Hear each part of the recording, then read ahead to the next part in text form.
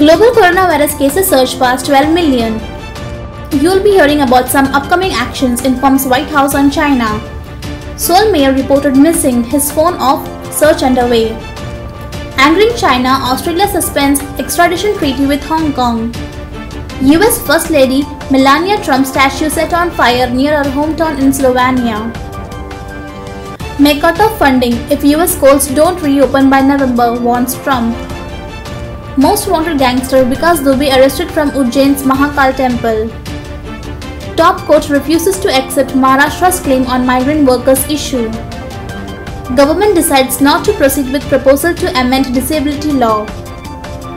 Priyanka Gandhi demands CBI probe after UP gangster Vikas Dubey's arrest. India did its best to reply to China's aggressive actions, says Mike Pompeo.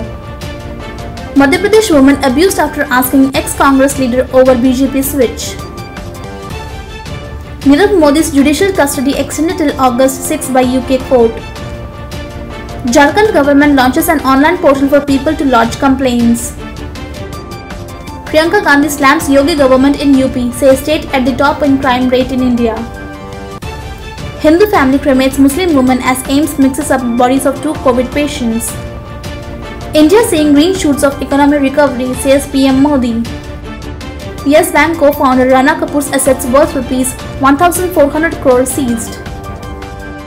3 arrested in Nurpur for making wine mix in cold drink and urea. DM Ramakant Pandey assured farmers will get compensation.